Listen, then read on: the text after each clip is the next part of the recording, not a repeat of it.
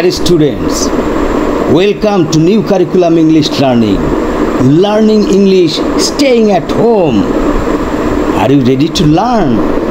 Get ready to learn with fun. প্রিয় শিক্ষার্থীবৃন্দ, আজকে আমরা পড়ব ষষ্ঠ শ্রেণীর ইংরেজি বইয়ের 102 পৃষ্ঠার ইউনিট 13 এর 13.3 and 13.4 লেসন্স। প্রিয় শিক্ষার্থীবৃন্দ, আমরা 13.1 পাঠ পড়ার আগেই আমরা 13.3 নম্বর পাঠ পড়ার আগেই আমরা 13.4 নম্বর পাঠে যেটা আছে সেটা জেনে নেব। কলাম এ এর সাথে কলাম বি এর মিনিং, কারণ এখানে ওয়ার্ড মিনিং আছে। এই ওয়ার্ড মিনিংগুলো আমরা 13.3 নম্বর পাঠে আমরা কবিতাটা যখন পড়ব তখন ওখানে কাজে লাগবে।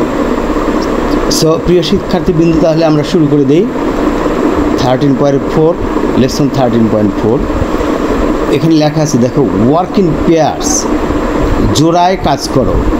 Match the column given in column A with their meanings.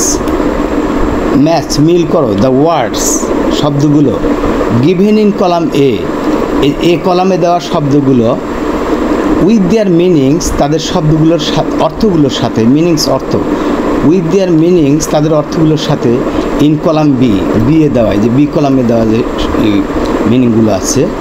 One is done for you, একটা তোমাদের জন্য করে দেওয়া হলো। এই যে নাইটস, এ নাম্বার, এটা করে দেওয়া আছে। এ rank of honour or courage or special achievements.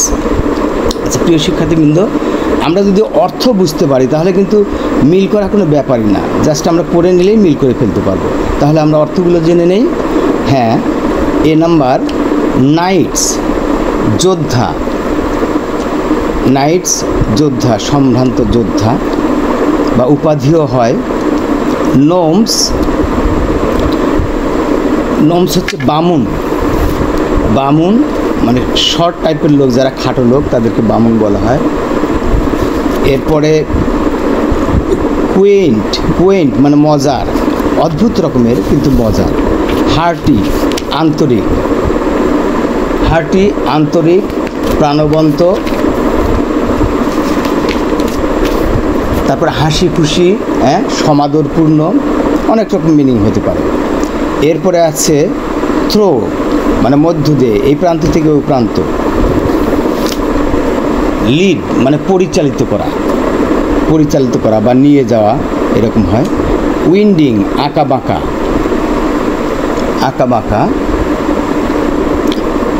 বাঁকা এমন। আচ্ছা, তারপরে অ্যাডভেঞ্চারিং দুঃসাহসী। এরপর আছে অ্যাক্রস, মধ্য দিয়ে, মানে অ্যাক্রস এই যে থ্রো দেখানো, থ্রো অ্যাক্রস, এটার সাথে এটার মিল হবে। তারপরে টু শো দ্য ওয়ে, পথ দেখানো। Two A group of people মানে একদল লোককে পথ দেখানো। আচ্ছা, তারপর আছে লিভলি, প্রাণবন্ত, যে হার্টি এখানে আছে, হার্টি, লিভলি। তুমি অর্থটা আগে জেনে নাও, এই যে আমি বলছি না, অর্থটা বুঝে নাও, জেনে নাও, তাহলে এইগুলো ম্যাচিং কোনো ব্যাপারই না। এরপরে আসছে হার্টের পরে থ্রো, মধ্য দিয়ে। আচ্ছা, লিড পরিচালিত করো, আচ্ছা এই পাশে গেলে অ্যাক্রস, মধ্য দিয়ে। তারপরে to show the way to A group of people, একদল লোককে পথ দেখানো। লিভলি, প্রাণবন্ত। এ rank of honour for courage হচ্ছে সাহস।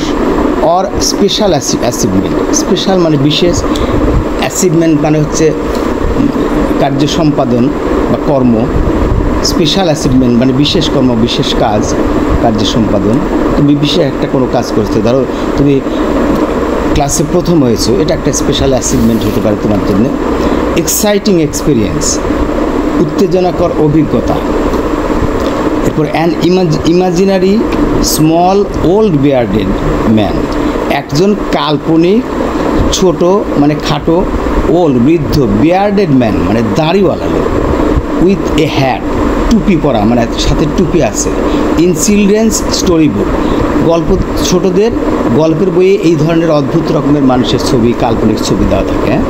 আচ্ছা, এ রোড উইথ মেনি টার্নস, একটা রাস্তা উইথ মেনি টার্নস, যার অনেক আঁকাবাঁকা পথ রয়েছে, আঁকা বাঁকা পথ সোজা কথা। তারপর ইন্টারেস্টিং পার্সন, মজার লোক।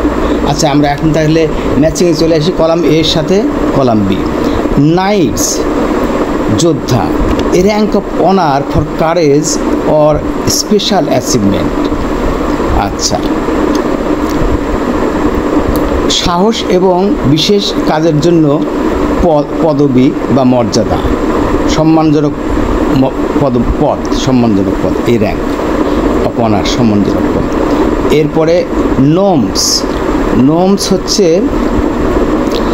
An imaginary small old bearded man, একটা কাল্পনিক ছোট বৃদ্ধ দাড়িওয়ালা লোক, উইথ এ হ্যাট, টুপি পরা, ইন চিলড্রেন্স স্টোরি।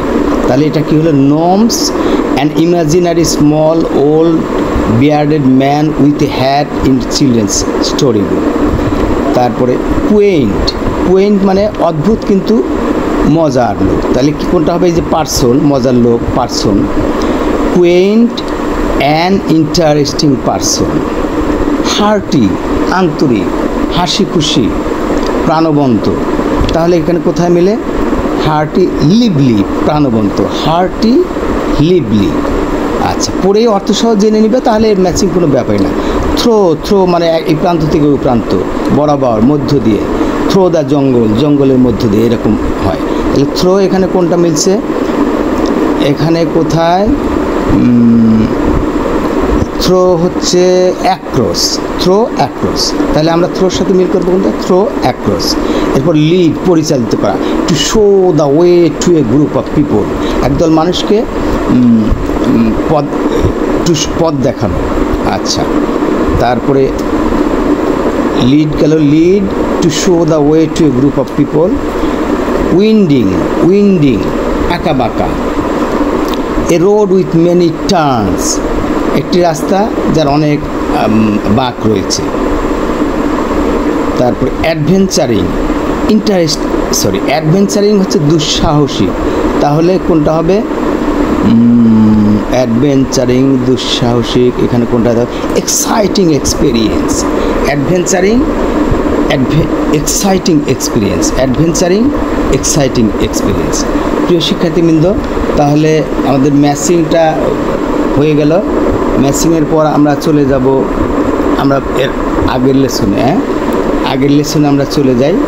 আগের লেসনে কী আছে? 13.3। এইখানে দেখো ছবি দেওয়া আছে। এই যে আমরা পড়লাম না, এই যে একটা ছবি, তাহলে এটা নাইটস, নাইটস, এই যে যোদ্ধা, তরবারি আছে, নাইটস। আবার এখানে রানী, এই যে রানী, এই যে মুকুট পরা রানী, কুইন, রানী। এই যে পরি উড়ে যাচ্ছে, তাহলে কি? ফেয়ারি। হ্যাঁ, ফেয়ারি, ফেয়ারিজ, এই যে একটা ফেয়ারি, এটা একটা ফেয়ারি, তাহলে প্লুরাল, ফেয়ারিজ। তারপরে আর কি কি ছবি আছে? এই যে এখানে দেখো সাদা দাড়ি, তাহলে ওল্ড বিয়ার্ডেড, বিয়ার্ডেড দাড়িওয়ালা। তাহলে ওল্ড হচ্ছে সাদা দাড়ি যেহেতু দেখা যাচ্ছে, তাহলে বৃদ্ধ মানুষ, ওল্ড বিয়ার্ডেড ম্যান। আচ্ছা, তারপরে আর কি? আচ্ছা, ঠিক আছে, আমরা তো ছবিতে আর তেমন কিছু জানার আমরা দেখছি না। এখন আমরা বইটা পড়বো। 13.3, নাও দ্য লেসন 13.3। আচ্ছা, এখানে কি লেখা আছে? নাও listen to the recitation of the poem. এখন আবৃত্তি করো কবিতাটি। কবিতাটির নাম কি? মাই books of the poem my books, আমার বইগুলো।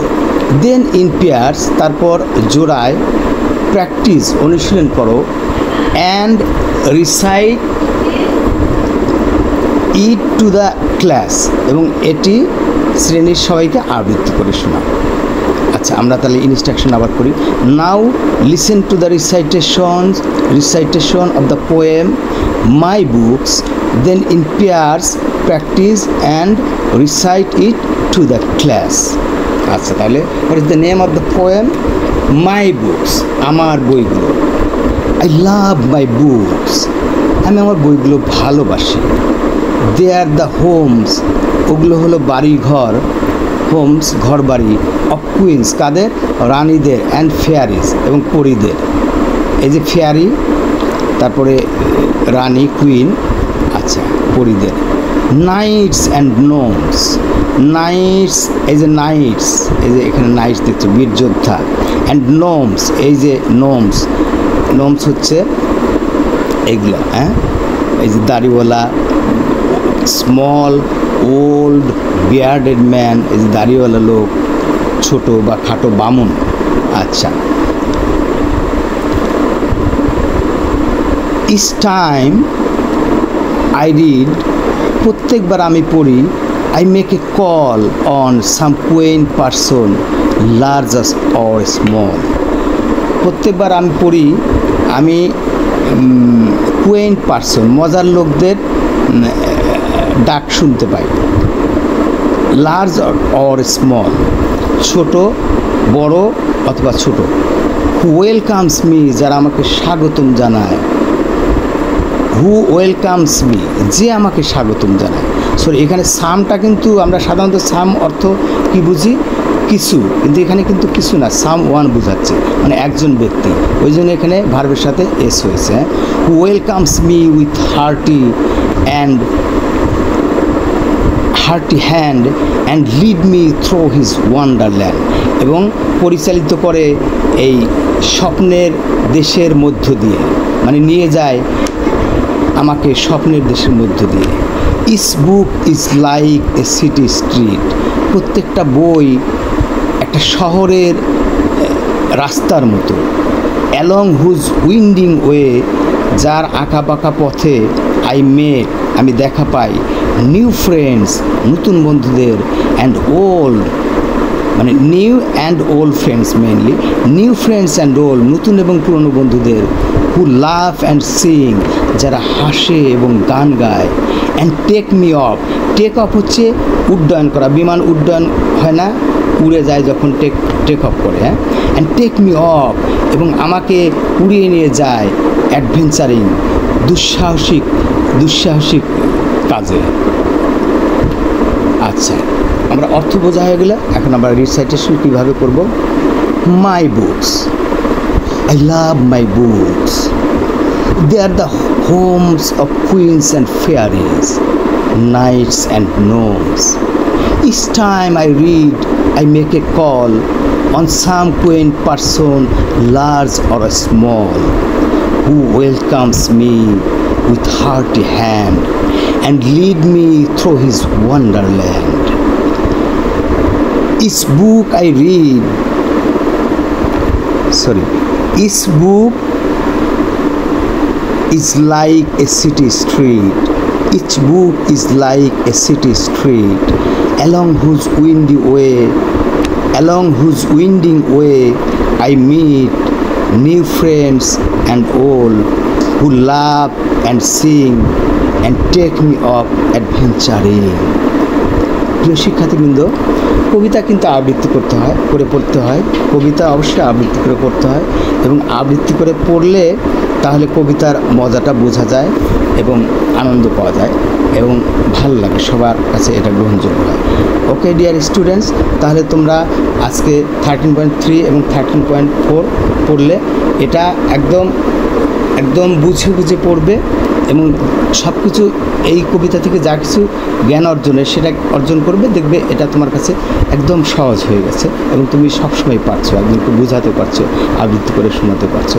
তাহলে তুমি কবিতাটা ভালো করে অর্থসহ পড়ে নেবে, পড়া হয়ে গেলে সুন্দরভাবে রিসাইটেশন করবে। হ্যাঁ প্রিয় শিক্ষার্থীবৃন্দ, ডিয়ার স্টুডেন্টস, আমরা তাহলে আজকের পাঠ আমরা এখানেই শেষ করছি। পরবর্তী পাঠে আবারও দেখা হবে। টিল দেন, আল্লাহ হাফেজ অ্যান্ড গুড বাই।